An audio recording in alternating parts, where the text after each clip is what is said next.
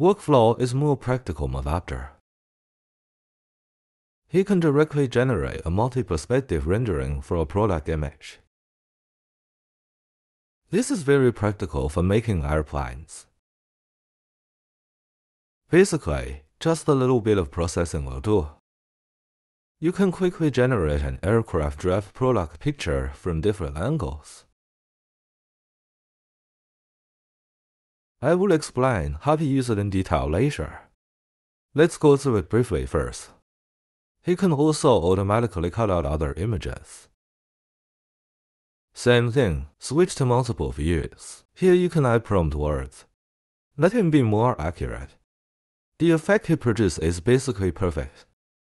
Understand the content of this picture. These details are enough anyway. The details are perfect. So this is very convenient to convert all the images we need to multiple views with one click. The results are already very practical. This is a generative workflow. Exactly the same. Use prompt words to directly generate multiple views of a product or multiple views of a content.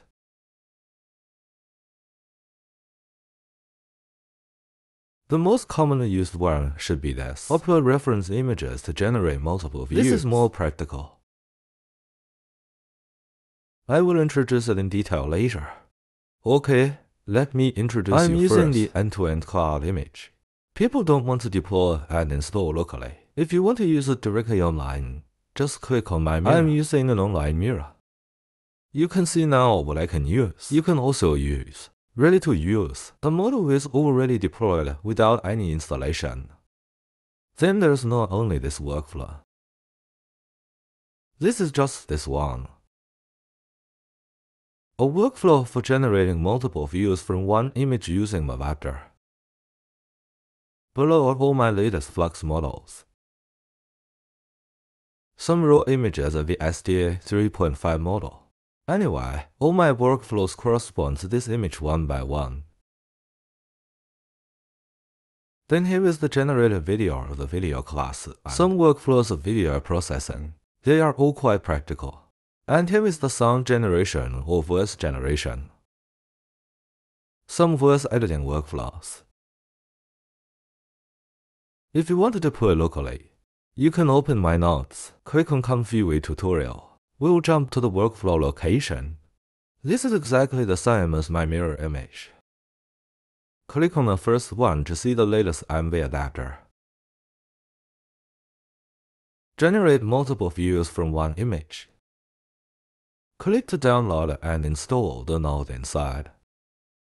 And we'll close Introduction with screenshots and workflow download. This is the local deployment. All the models and nodes I use are here.